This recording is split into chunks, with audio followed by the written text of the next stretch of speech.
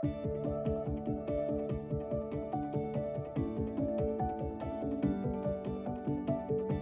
first word that comes to my mind when I think about the culture in Alexa is exciting. I constantly feel that I'm on the edge of the doable, that I'm breaking new ground, that I'm creating new things. It's an environment of invention, of builders, of questioning what you've done. We definitely do hire people from a diverse set of backgrounds. We need a lot of different skill sets to make it work. We need all those viewpoints.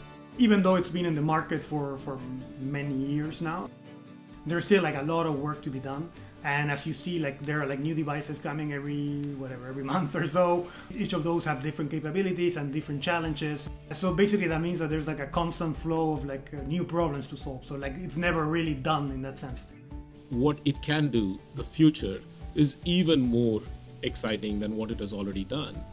And to me, that's the definition of a field that is still in its infancy.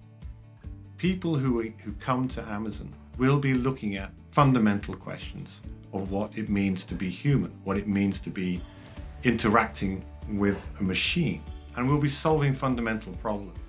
At Amazon, everything starts with understanding who your customer is and what they need, and working backwards from that into what it is that you actually need to build. In my experience, it's been really exciting to be able to work on science projects.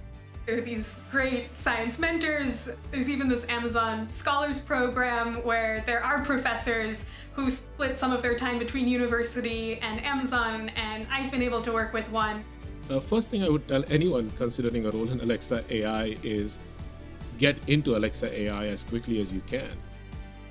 It's a super exciting place to be, and if you want to do research in AI and if you want to connect that research into tangible real-world impact, this is the place to do it.